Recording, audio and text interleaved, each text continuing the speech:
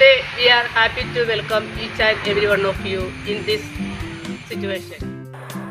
Dear sisters, as we are in the year of St. Joseph, it is much important for us as St. Joseph sisters to go through the good virtues of St. Joseph, a great protector of the Holy Church and a patron saint of our congregation.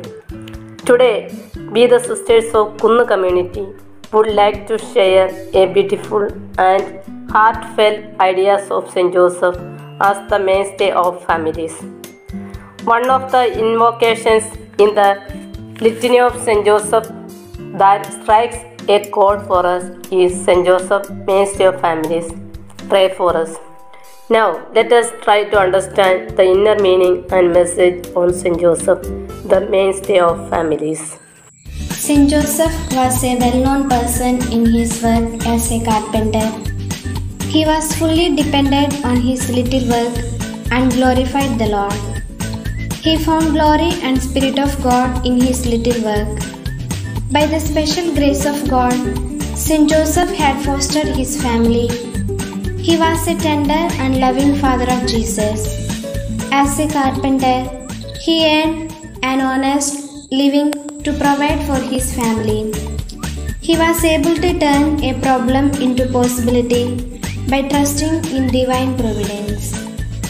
As we are St. Joseph sisters, it is our responsibility to be the examples of love through our way of life. We should teach the value and dignity of work. The presence of St. Joseph was the fullness of little family.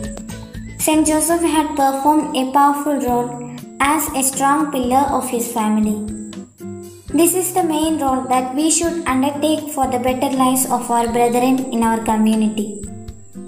Let us imitate the life of St. Joseph as offering our lives for others and always try to share our abilities and talents for the growth of our brethren.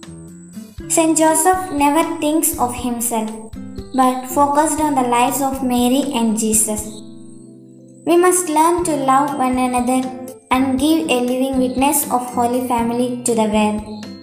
As we are in the situation of COVID-19, we should try to bring the lives of people into the presence of Jesus. As we are the family of St. Joseph, let us live and show the life of St. Joseph through our each word and deed. നീതിമാൻ യോസേപ്പിതാവേ ദാവീദിൻ വംശജനേ സ്നേഹ